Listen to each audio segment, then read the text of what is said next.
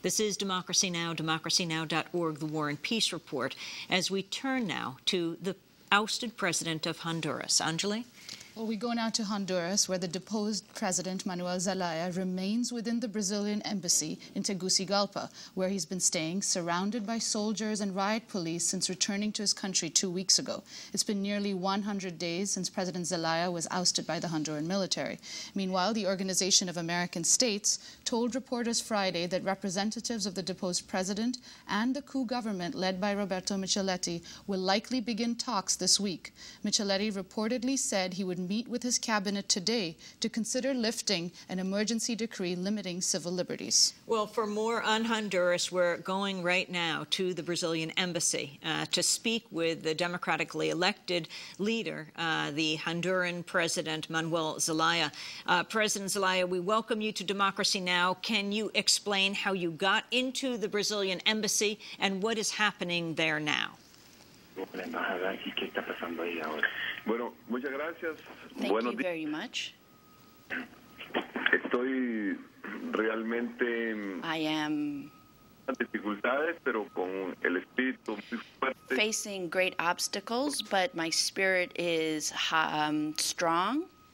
Y el apoyo internacional. And I have faith in the international support that I'm receiving. Problema difícil, pero imposible de resolver y tengo mucha fe en buscar salir de este problema. It's a very challenging problem. The connection is not particularly good. We're going to go to a break, and we're going to come back. Again, we have reached President Zelaya inside the Brazilian embassy in Tegucigalpa in Honduras, where he has been under siege. Honduran soldiers are outside the embassy. There has been tear gas over the period that he has been there, holed up with a number of supporters and also reporters. This is Democracy Now! We'll be back with President Zelaya in a minute. Sembraré las palabras que mi padre Martín Fierro puso al viento. Cuando tenga la tierra, la tendrán los que luchan, los maestros, los hacheros, los obreros. Cuando tenga la tierra, te lo juro, semilla, que la vida será un dulce racimo y en el mar de las uvas nuestro vino.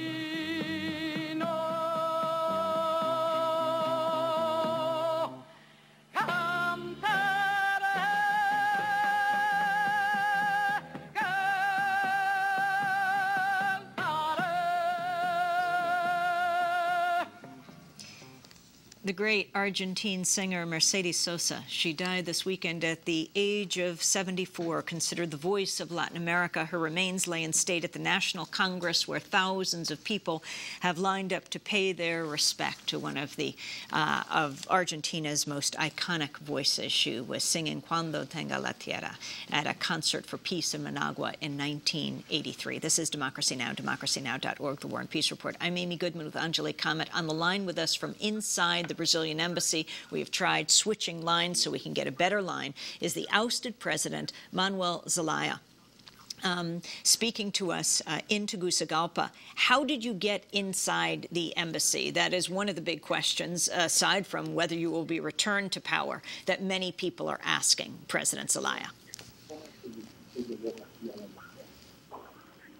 La primera embajada que visité y regresé fue la embajada de Brasil. Tenía más o menos una hora para conseguir la autorización para poder protección. Is this line dead? Is this line dead? This line is good if you can speak directly into the phone. Muy bien, muy bien. La primera embajada que visité fue la embajada de Brasil. Brasil es una gran democracia. El presidente Lula es un gran demócrata y ha manifestado mucho apoyo por revertir este proceso de el inicio de los golpes de Estado en América Latina. I'm concerned that this is starting a process of further coup d'etats throughout Latin America.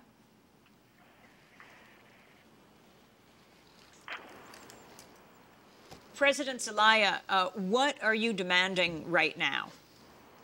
¿Qué está exigiendo ahora? Nosotros hemos llamado a un diálogo. We're calling for a dialogue.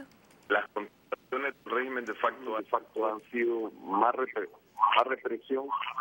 But the de facto president has responded by just restricting liberties.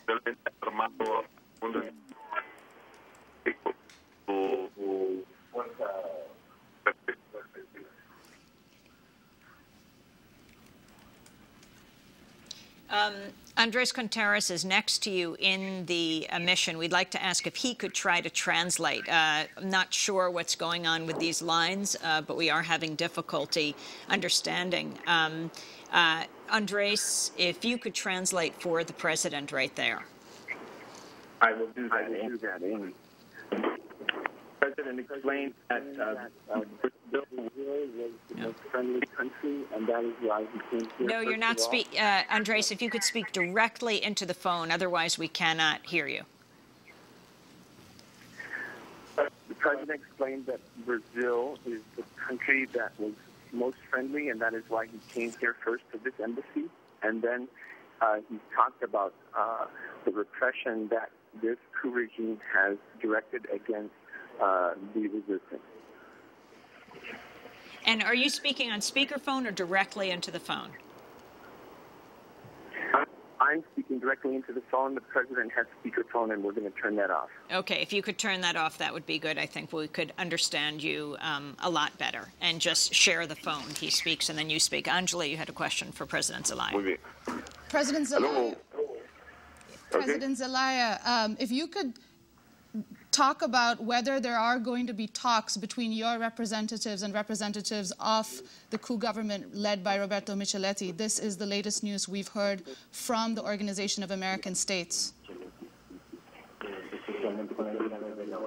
Hay una intermediación de la Organización de Estados Americanos. The OAS is taking an active role to establish the dialogue. Y hemos determinado And we've decided 3 puntos para que esa on 3 points of negotiation intermediación sea realmente confiable. to ensure that it is a good faith negotiation and settlement. Primero, First, la firma del plan Arias de manera inmediata. the RDS proposal needs to be signed on to immediately. Segundo, Secondly, la formación de las comisiones de seguimiento para we el need plan Arias.